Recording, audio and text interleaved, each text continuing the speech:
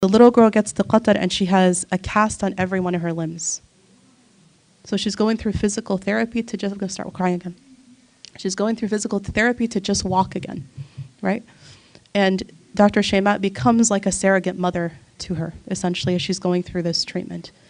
And when she gets there, there's all these other children who are also parentless and don't have anybody to care for them, but because she's trained in psychology, she's able to help some of the counseling, and even though she's had her intense loss.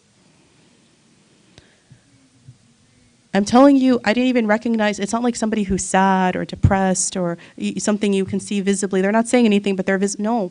She's smiling to the point that I thought she was just another conference attendee, like another sister like me and you. Do you know what I mean? And so we asked her, and we said, when the sister asked her, how?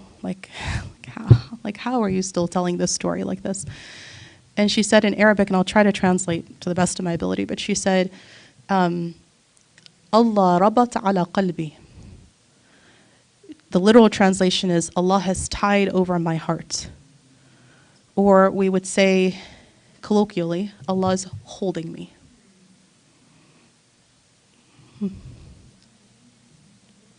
You understand that Allah is al-mu'min, the one who's going to give you safety and security even when everything is falling down and being destroyed around you.